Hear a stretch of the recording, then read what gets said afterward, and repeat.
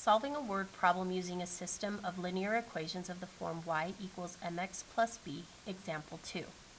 So our problem here says Henry will rent a car for the weekend. He can choose one of two plans. The first plan has an initial fee of $50 and costs an additional 30 cents per mile driven. The second plan has no initial fee but costs 80 cents per mile driven. So since I'm dealing with information that has a start value and then adding or subtracting a per mile amount, I know I'm going to be setting up equations in slope-intercept form.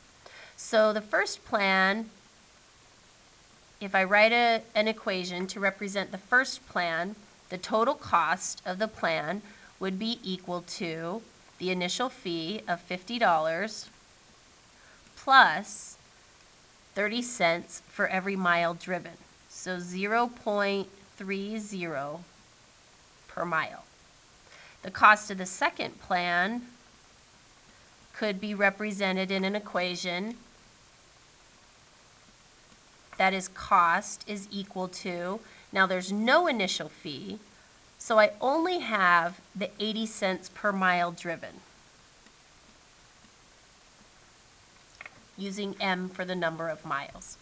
Now, this first part of the problem says, for what amount of driving do the two plans cost the same? So if the cost is the same for both plans, then I can rewrite a new equation that just sets both of these expressions equal to each other. I want to know when the first plan is equal to the cost of the second plan. So 50 plus 0.3 m, I want to know when that is equal to 0.80 m. And then I'm just going to go ahead and solve. So since I have variable terms, or m terms, on both sides, I need to zero out one of them, or eliminate one of them. So I'm going to subtract 0.3 from both sides. 0.3 m, that is. And when I simplify, I'll be left with 50 on the left is equal to 0.50 m on the right. Still trying to get the m by itself. So my next step would be to divide both sides by 0.50. And then when I simplify, on the left, I'm going to have 50 divided by 0.5, which is 100, is equal to, and the only thing I have left on the right is m. So I know when I'm at 100 miles, the two plans will cost the same.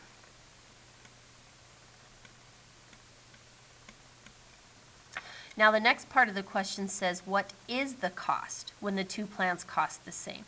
So I can use either one of these two equations because I know that they're going to cost the same, just to figure out what the C value or the cost is.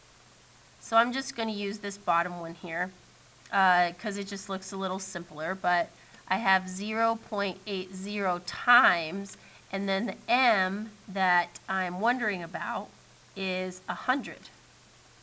Or I want to know what the cost is when my miles are 100. So I'm going to substitute 100 in right there. So if I do 0.8 times 100, that's going to give me a cost of $80, or C equals 80. So the cost when the two plans are the same would be $80.